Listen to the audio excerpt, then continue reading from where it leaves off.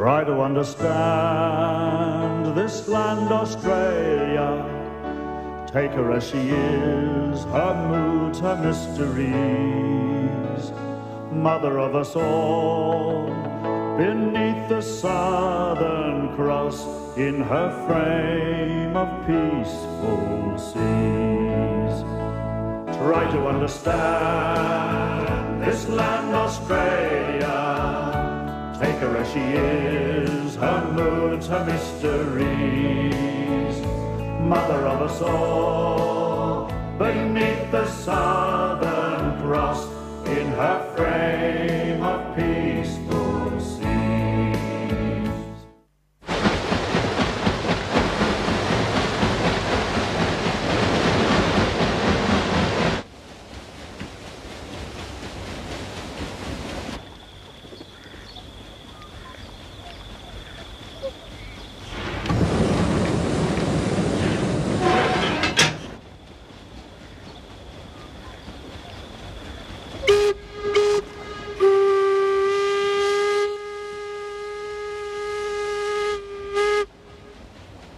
She's a remarkable boat, and she also sails a remarkable river. When the Adelaide was launched, the Murray was a lifeline, the highway to inland Australia. The Adelaide, and 100 boats like her, opened up no less than 1/7 of outback Australia. They took supplies and people upstream and brought out the great wealth of the inland, wool. Those days are long gone, but the paddle wheelers are still on the Murray. This is a magic river, and we're going to travel most of its length. We'll pass through 3 states, but the river doesn't really belong to any of them. It's a world of its own.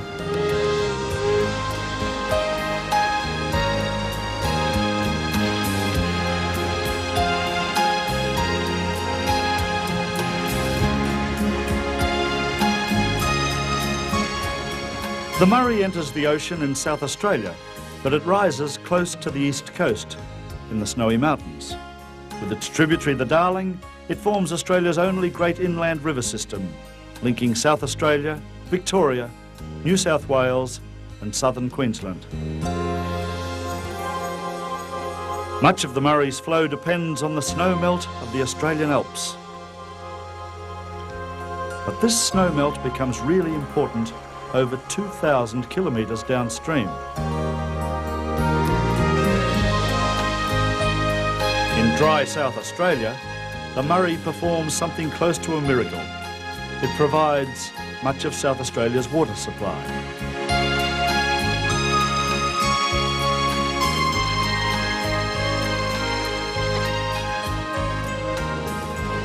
The Murray brings water and life to country that would otherwise be desert. In fact, the contrast between the river world and the surrounding country is quite startling.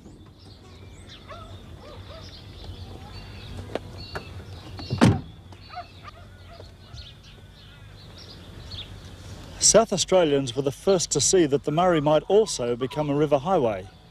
In 1853, the government offered a reward of £2,000 for the first person to take a steamboat to the Darling Junction.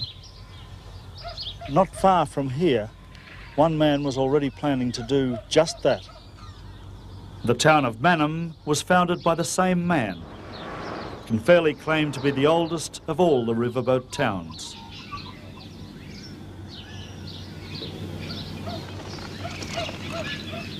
It was William Randall who built and launched the very first paddle steamer on the Murray in 1853.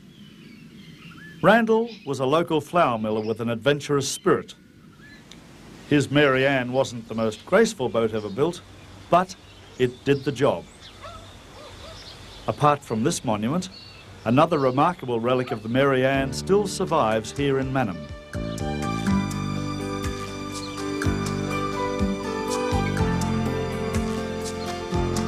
Randall was neither sailor nor engineer. That may be why he gave the world something it had never seen before or since, a square boiler. Everyone knew a boiler had to be round to cope with the stresses of heat and pressure. Everyone except Randall.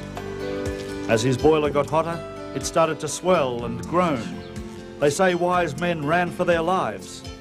Randall just bounded with bullock chains and went on stoking. His judgment was vindicated.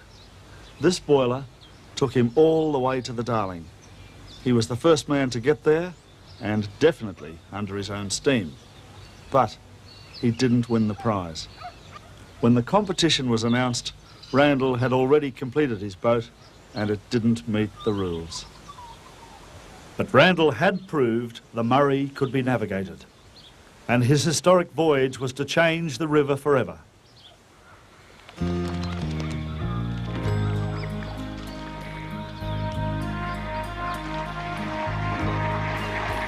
These days, most river journeys are short cruises, and the cargo is people, tourists.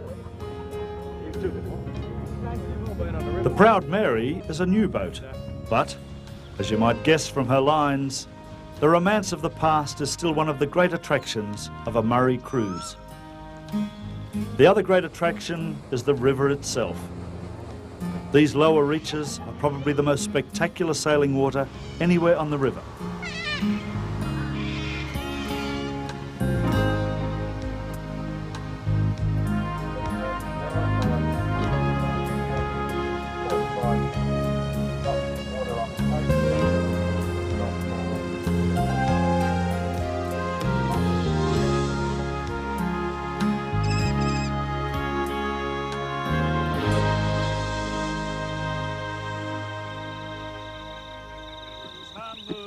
Sunset on the river. The Proud Mary ties up for a sing-along. It's a time to feel close to the bush and close to the river too, particularly in the company of someone like Dick Bromhead. Thank you very much. And now, why don't we hear one from a real river man? He loves the river and he lives on it. Young Dick, good on you, Dick. Not so much of a young pet. Well, this here's a song. It's called A Nautical Yarn. It goes like this. I sings of a captain who's well known to fame. All the naval commander, Bill Jinks be his name. And he sails where the muddy waters do float as this fresh water shell back with his yo-heave-a-ho. Tell me yo-ho, yo-heave-a-ho. From the port of Waganya his vessel were bound. When the night came upon him and darkness around, not a star on the water. Dick Bromhead is a true river man. His songs bring to life the romance of the past, and that's just what these modern-day travellers have come searching for.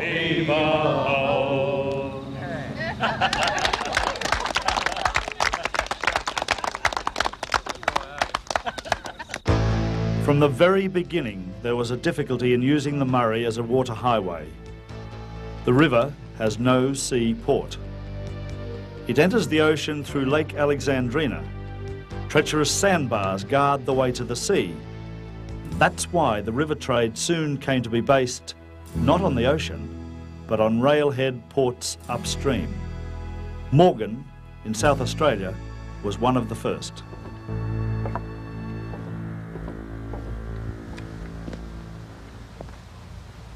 South Australia had hoped for a lion's share of the river trade. In fact, just to retain a fair share, she also had to build railhead ports upriver. In the 1880s, Morgan was South Australia's biggest inland port. Morgan's a sleepy town today. The river trade is a thing of the past. The old wharf is almost derelict. But Morgan's days as a bustling port are well within living memory. Oh, well, in its heydays, you had the cargo boats there, be perhaps 3 or 4 come in, unloading onto the wharf, and the big shed, they had 2 hydraulic cranes in there, and 5 on the wharf, and there was cargo going into the shed, and then cargo came up on the freight trains to go up river. Ivy Carr still vividly remembers the 1920s. when steamers still met the trains from Adelaide to carry their passengers on upriver. You could pick up passengers in Murray Bridge, go to Morgan, get onto the Gem and go to Mildura, and then pick up on the Eleanor the Ruby there for Swan Hill. So you could go the whole way in the river by the boat. Ivy arrived in Morgan in 1919, when the river trade was still in its heyday. She was an English war bride. Her Australian soldier husband was a riverman who brought Ivy home to the Murray. In her 90s now, Ivy still vividly remembers her first sight of the river. In fact, she has total recall. On the Monday morning after I arrived in Australia, and that would be the 6, 7, 8, 9, about the 10th of October 1919, and she came round the bend to come up to the Morgan Wharf, and she looked an absolute picture. She was snow white, and I stood there entranced. It was the first time that I'd seen one of the passenger boats come in.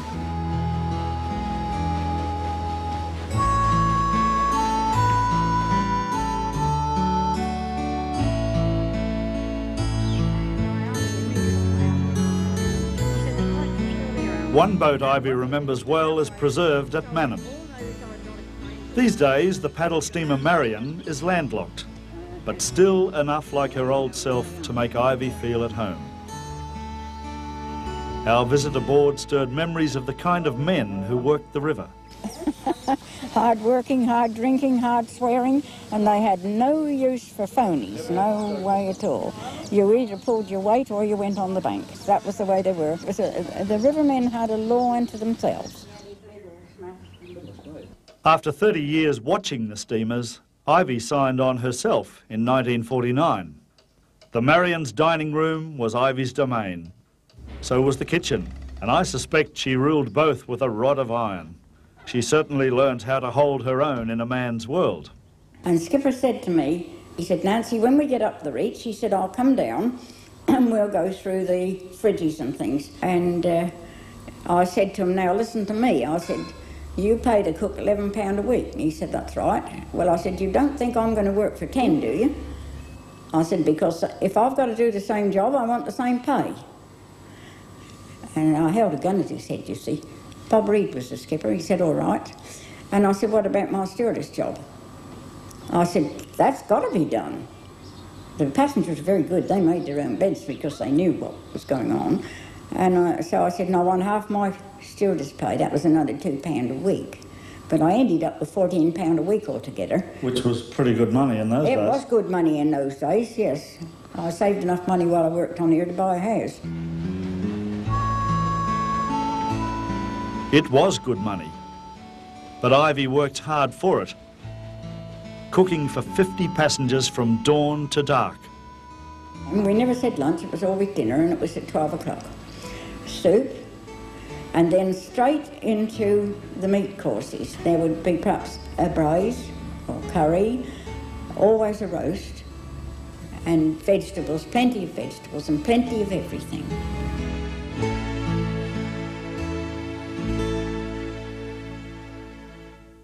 Even with the help of Ivy's gargantuan meals, the steamers found they couldn't compete with the faster passenger services of road and rail. Regular passenger runs were stopped in the early 1950s, and the Marion went out of service. But perhaps her owners should have held on a little longer.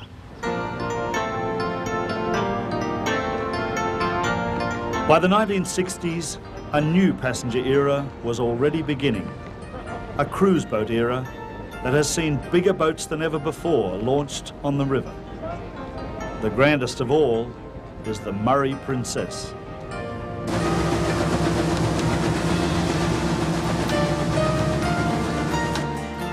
She's nothing less than an inland liner, and this newest ship on the river is also no less than the biggest Australian paddle wheeler ever built.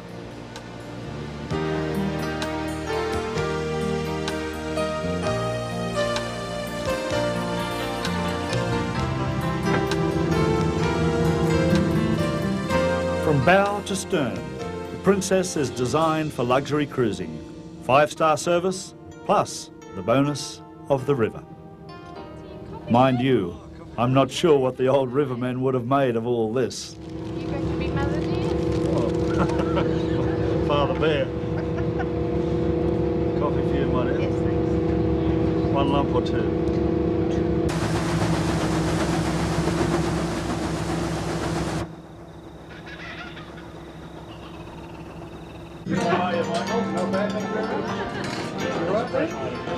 While the Murray Princess has more crew than an old-time riverboat, it's still hard work serving 120 passengers who have come aboard purely for pleasure.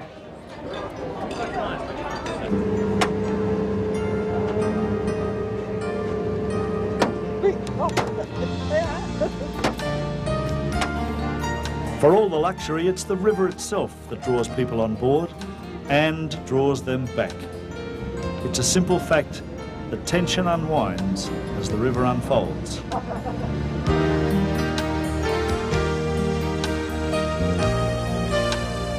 The sheer size of the Princess restricts her to the Murray's wide, lower reaches. This is the largest ship in Australia on inland waters. It's the largest by far. Most of the others are only a third or a quarter of the size of this. This one's a ship, not a boat, is that correct? This is a ship. This is a ship. This is a ship, no boat. How do you compare life here to the open sea? Much more hectic. Well, it's hazardous all the way, isn't it? There's not a moment where you can relax, as I read. No, you don't get any relaxing periods at all. You're travelling very close, as you can see, to the bank all of the time, and we've got a lot of hazards. We've got snags like we have just ahead of us here, and I'm starting to slide into. It takes a fair bit of getting out of some of those situations.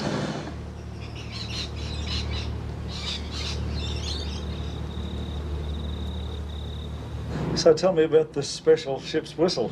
Oh, that's very fascinating. This is our answer to the calipes on the Mississippi. This is an air-operated horn, and it has a very unusual effect, as you can hear when I operate it. We can get all sorts of notes out of there.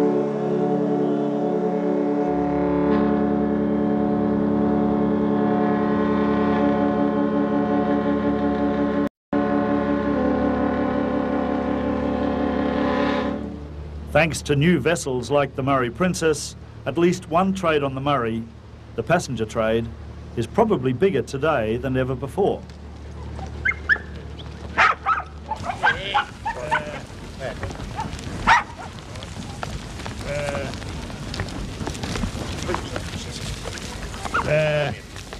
In the old days on the river, passengers were just a sideline. Most of the trade was cargo. Most of it came from the backs of these blokes. Wool. Before paddle steamers came along, horse and bullock teams could take months to get 40 bales of wool down to the sea.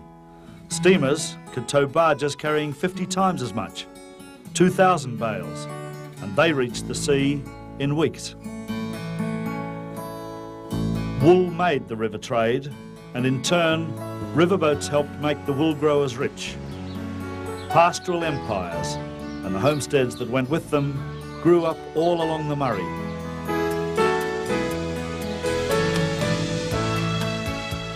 From the air, you can see why the Murray posed such a challenge to navigation. Her bends are so tortuous, they almost meet themselves coming back. The river distance is usually 3 times the straight line distance. That's one reason the river trade died when more direct forms of transport came along. Even so, the Murray was the wool growers' lifeline for 50 years, and so was its great tributary, the Darling. Joining the Murray at Wentworth, the Darling is longer than the Murray itself. It was an even riskier river to navigate. It drained dry country, and it didn't always flow, but when it did, it spanned the whole of New South Wales. Paddle steamers pioneered the Darling, and the wool growers followed them upstream.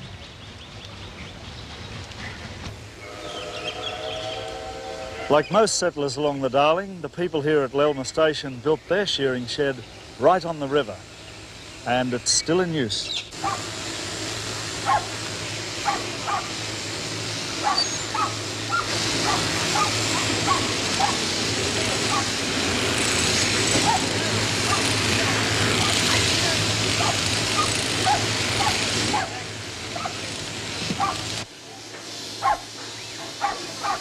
Owning a sheep station doesn't always mean running a great pastoral empire. For Alan Lambert and his sons, shearing is a family affair. Get over here.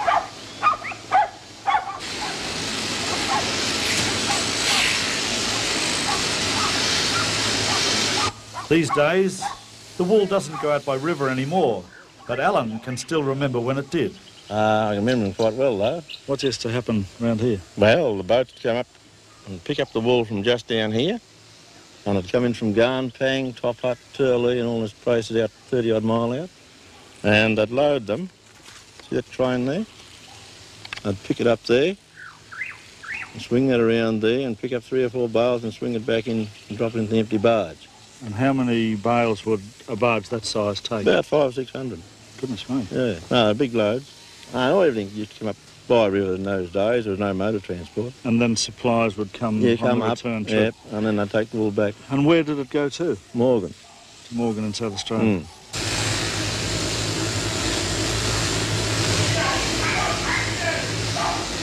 Shearers are legendary hard workers of the bush, but I doubt if they had life any tougher than the rivermen, who first had to load their barges, then fight snags and sandbars every inch of the way to wrestle their giant loads downstream.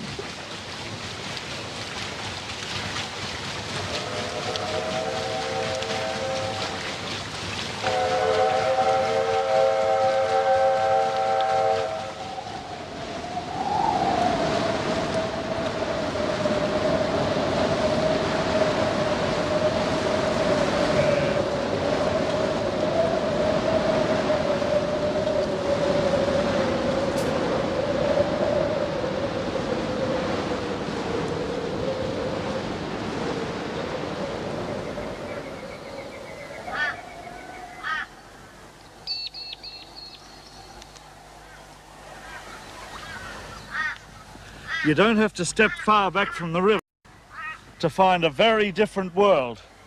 In places, actual desert. But the soil around here is a lot better than it looks. Ironically, so close to the river, all it lacks is water. There had always been dreams of making this desert bloom.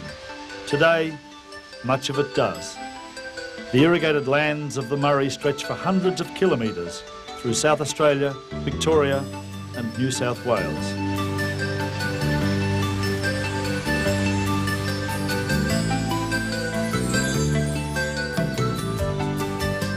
The region is one of the great fruit bowls of the world. Peaches, apricots, pears, grapes and oranges. Sunshine and Murray water create an orange harvest that lasts practically all year round.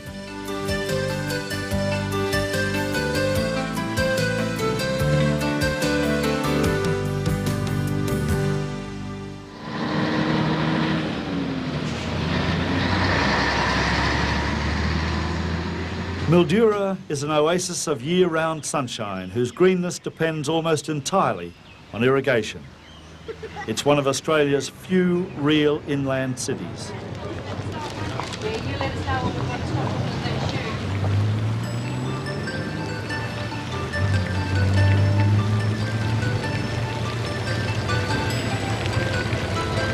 let 100 years ago, Mildura was a town in the middle of nowhere. The modern city grew because of irrigation from the Murray and the river trade.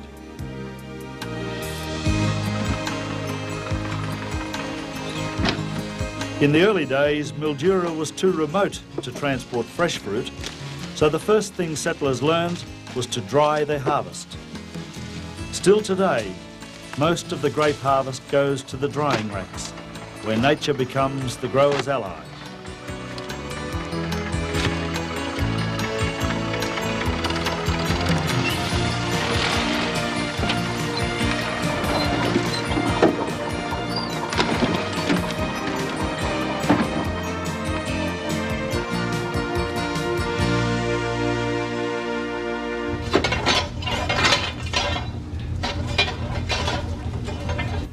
Paddle wheelers were vital when Mildura began. They not only supplied the town, they took its fruit out. These days, the steamer Melbourne operates as a tourist boat, a vivid reminder of Mildura's past.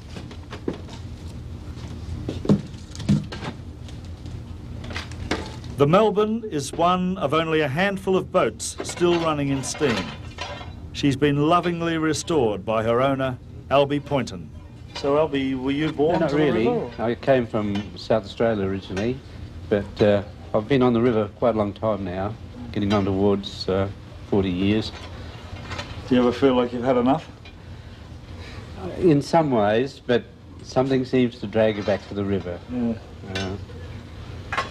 The river is a challenge, and you can never be sure that you're in front, because just when you think everything is going right, you'll get a flood, and the house gets flooded and the boats rise up and you have problems in manoeuvring, and then after a flood there's usually a low river, and then you have problems of sandbars and going aground, and that's the story right along. There's challenges the whole time.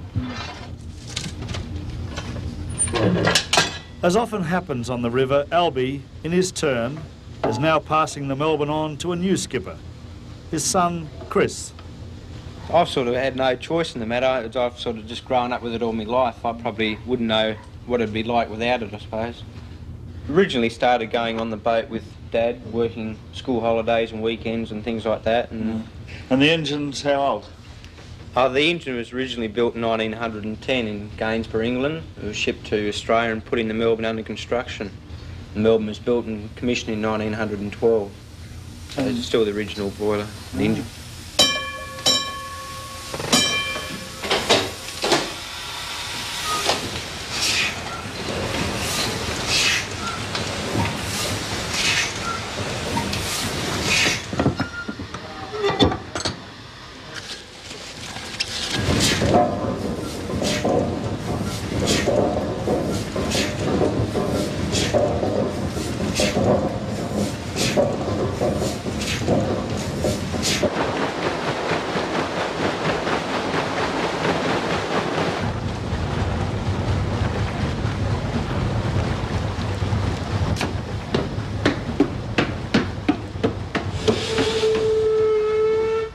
It can take 3 hours to get up a good head of steam, and this morning we need all the steam we can get.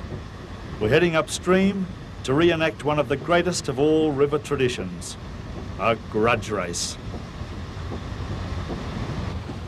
Somehow, in the entire history of the river, there always seemed to be too many boats chasing too few cargoes. After the shearing, there was always a frantic race to be first to bring down the wool. Sometimes the river was so low, the rivermen said they were riding the dew. Perhaps they raced to Mildura also. Whether they did or not, they're certainly racing today.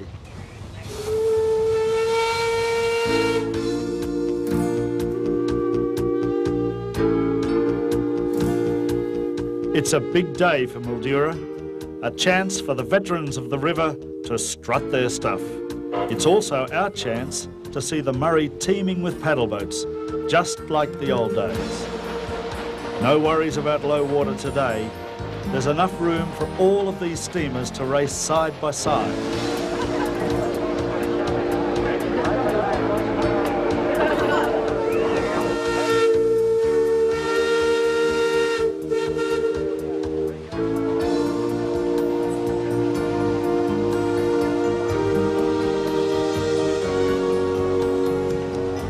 Albie Poynton's Melbourne is a popular fancy for the race, but she's not the only veteran here. They once called the Rothbury a greyhound of the river, so she might turn into a dark horse. The Murray River Queen also comes from a top stable. She's sister ship to the Murray Princess.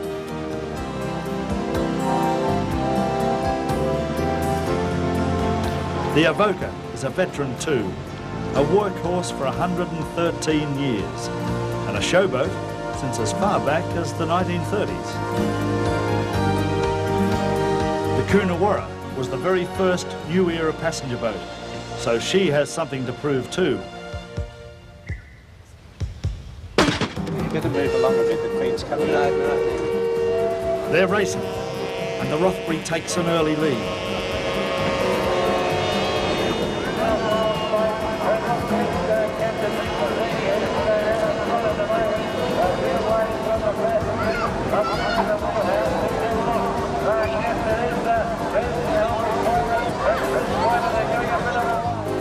All that's really at stake here is pride. But among old river skippers, pride is prize enough. I think we'll have a good chance this time. We'll get the slow race and we might even take a good chance at winning it. We'll get a little flying start too. I'll get a little trick up my sleeve. All right? I think it's anybody's race. We'll beat them. Fashion. Easy.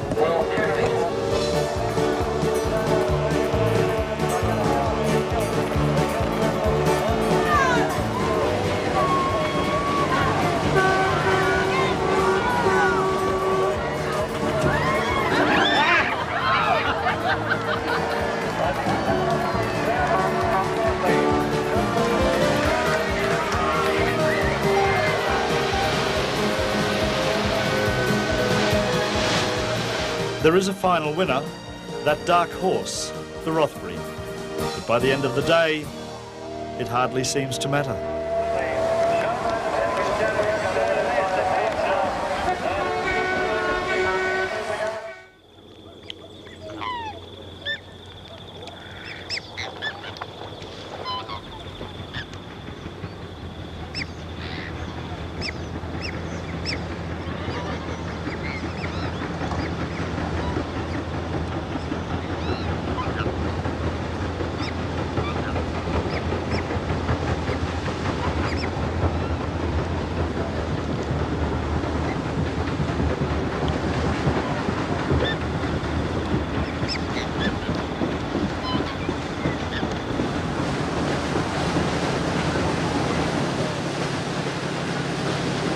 None of the cargoes the steamers took out was more important than the people they brought in. People to settle and stay in country thought of as wild and remote.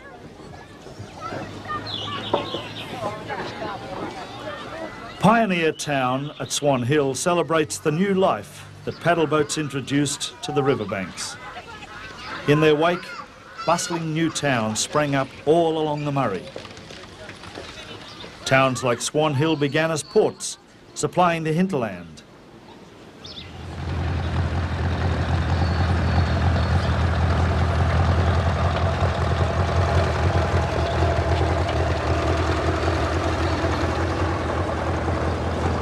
Everything a settler needed could be brought in by steamer.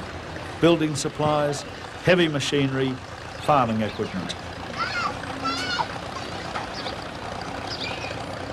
The amenities of life also came by river. Fashions, furniture, cheaper and fresher food, and ever more people to service the growing towns.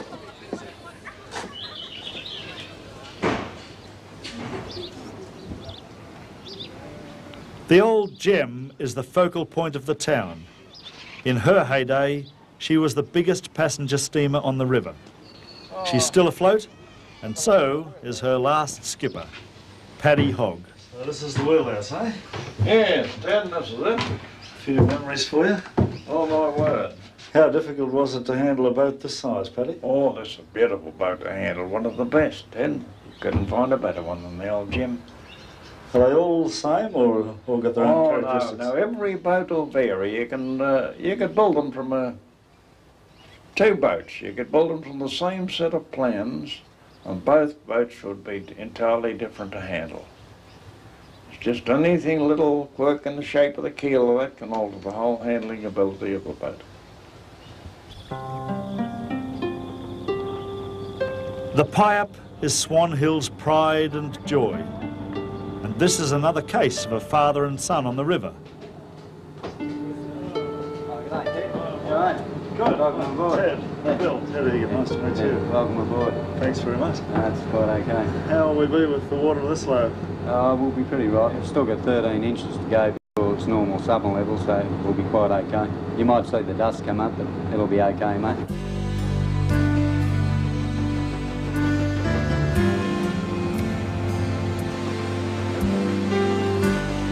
Orphaned as a little boy, Paddy grew up on the river and made it his home.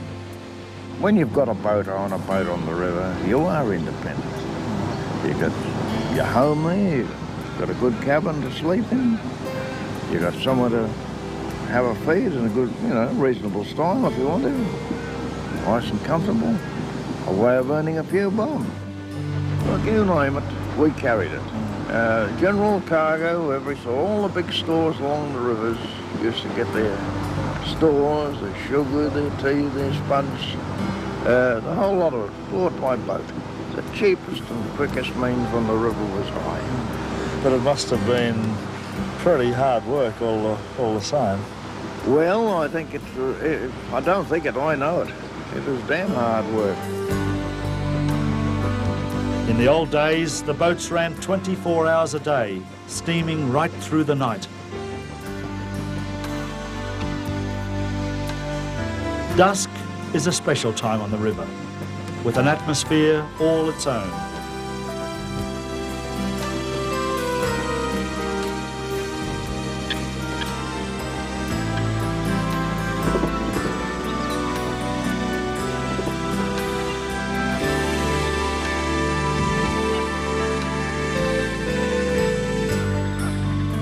Darkness lends the river a special beauty, but it also hides its constant dangers: snags, reefs and sandbars. Well, yes, it held its dangers. You had to be sure of your river. You had to be sure of the bend you're in, take the bend. But it was picturesque. And I think there was nothing nicer than travelling the river at night time. To look out ahead of you, see the trees, and see that soft old kerosene light shining into them, the birds coming out, flying into it, and on, scared, the birds. They'd fly out and flutter around and get out of the light and then be confused with the darkness again. And it was wonderful.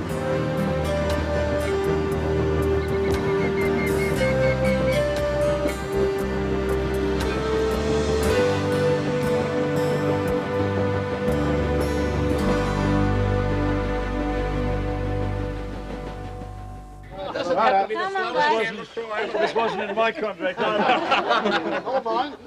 was told I just had to keep smiling. Well, the old-timers were right. Life on the river is tough. And these people think they're on holidays, don't you? Want a beer? Another take. Another day, another steamer. The Emmylou is bound for Echuca. And this is how skipper Mac Carling tries to make passengers feel they're on a real river journey, not just a cruise. Doing very well. All the old steamers burned wood, and it had to be loaded from stockpiles along the river.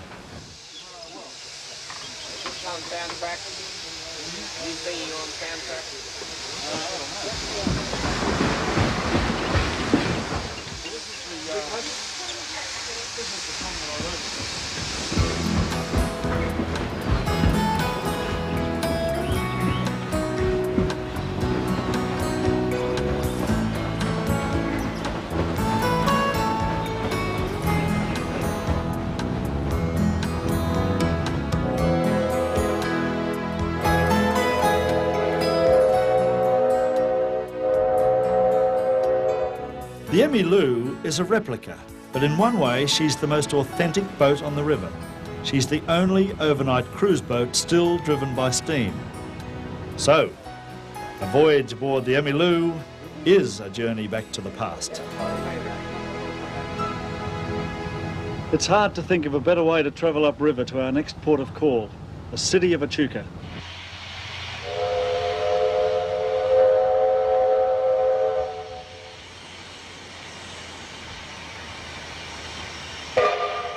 It's in Echuca, more than anywhere, that the past, present and future of the riverboat age all come together. Echuca Wharf still looks colossal, yet it's now only a third of its original length.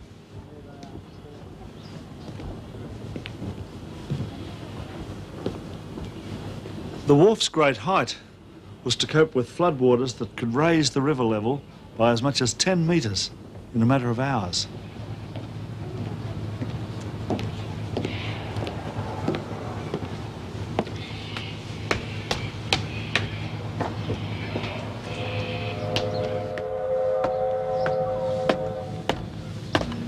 It was here at Echuca that the very first railhead met the river, way back in 1864. The Victorian government set out to stop its trade going to South Australia, and succeeded.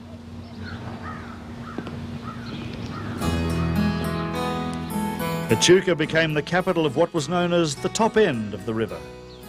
In her heyday, the home port for 35 steamers and 70 barges.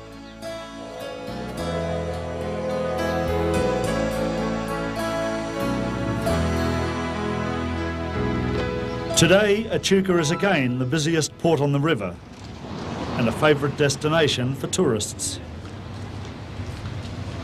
The whole city is a celebration of the paddle steamer age. Echuca's old port precinct has been revitalised to capture the atmosphere of the 1880s.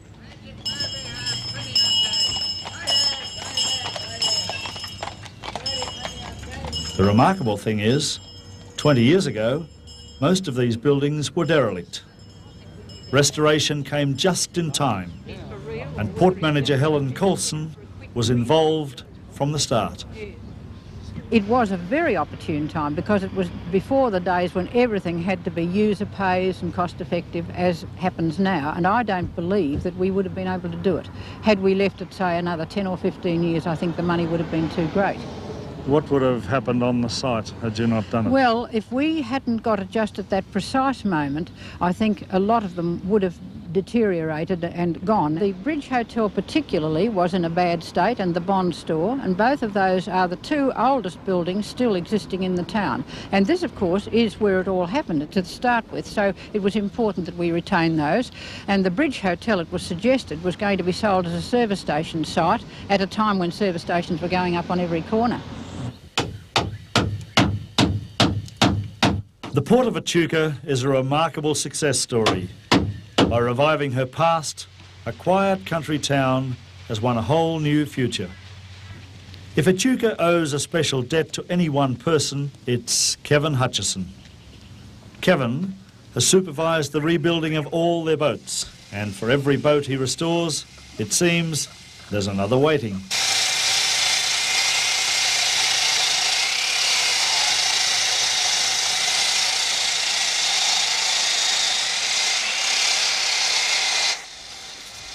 The boats are built of red gum.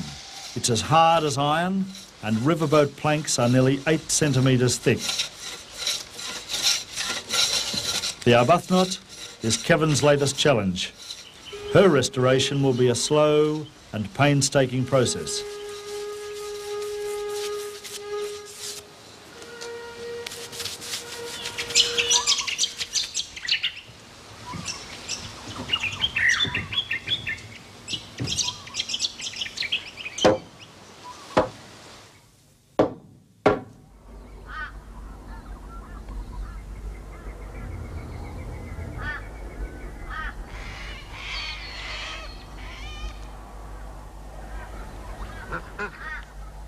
After decades of neglect, Echuca's old paddle wheelers have been perfectly restored to their fighting trim. They're back on the water and back in steam. Echuca's star attractions make a brave show on the river. Great survivors, restored to look just as they did in the golden age of the river trade.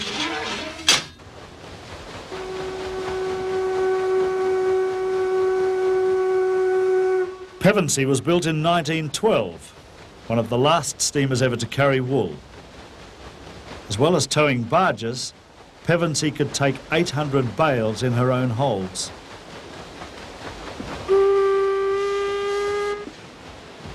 We met her companion, the Adelaide, right at the start of our journey. She's the oldest wooden-hulled paddle steamer still afloat on this or any river. She's a graceful boat, whose lines still demonstrate the skills of the early craftsmen of the river.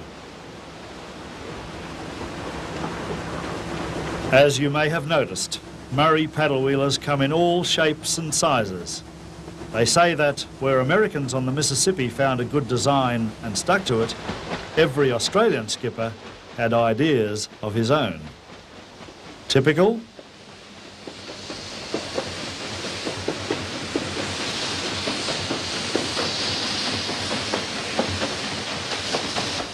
To my mind, Phil Simmons and his friends are the luckiest skippers afloat. They own this boat, the old Etona.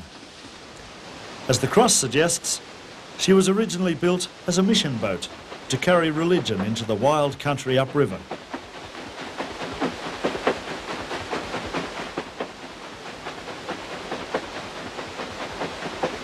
The Paddleboats like an old Sherman tank. I've never driven one, but that's what I imagine it would be like. And this is like a Maserati. Oh yeah, she's beautiful. Nice. This is beautiful. And it's got a nice, beautiful little set of engines in it. And they're original engine days, 1898. They were actually built in England in 1897 and shipped out. But this one's very nice. Very nice and very manoeuvrable indeed. Would you like to try it? Love to. Oh, right. Yes, right. Oh. Now keep it going that way. Now, you watch that steering pole. You see that steering pole? Yeah. Cut for the steering pole, and then if you just. All right. Right, now just work get to the pole. Yeah. Just Okay. Got it. Just get it turning just enough. Hold it there. Hold it there. We'll go around this bend. All right. But that's nice. That's going round easily. Easy to steer. Lovely. Yeah. This is what I've been waiting for the last 2,000 kilometres. Yeah. A chance to drive a boat like this. It is a boat, isn't it? It is a boat. Yes, it is a boat. Not a ship. It's a boat. Not a ship. It's a boat. You don't really have to be a steamer skipper to feel the magic of the Murray. Every year, thousands of travellers set out on their own river adventure.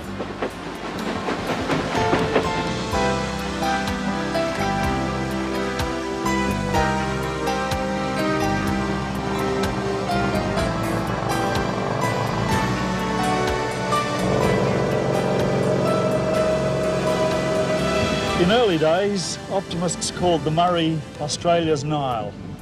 It isn't quite that. Actually, the Murray's a very slender thread, perhaps too slender for the demands we make.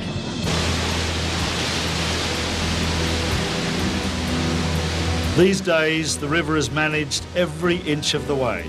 Locks and weirs control water flow all the way downstream.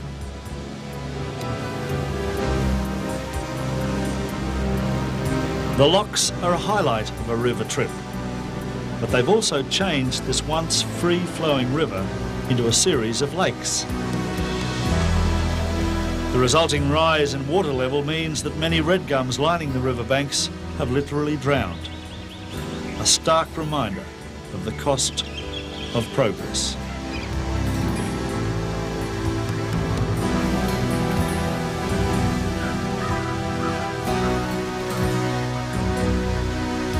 The Murray Fruit Bowl has given us abundance, but the combination of irrigation and forest clearing has caused another great problem: salt. The problem must be solved. Downstream, 1 million people depend on fresh Murray water, and the river will have to be looked after much better in the future than it has been in the past.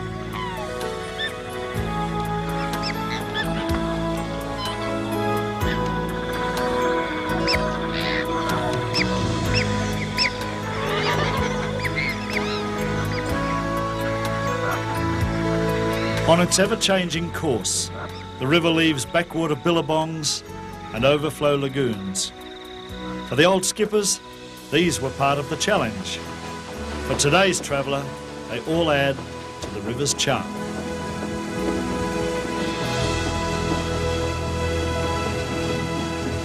The simple truth is that as the river unfolds before you, nothing else seems to matter. That's the appeal today, and I think it was exactly the same in the days of the river trade. In fact, the first pioneer of the river, old William Randall back in Mannum, really said it all. It is, Randall said, a very risky, uncertain trade, but somehow I've been unable to take to anything else. Try to understand this land, Australia. Take her as she is, her moods, her mysteries, mother of us all, beneath the Southern Cross, in her frame of peaceful seas. Try to understand this land Australia, take her as she is, her moods, her mysteries, mother of us all, beneath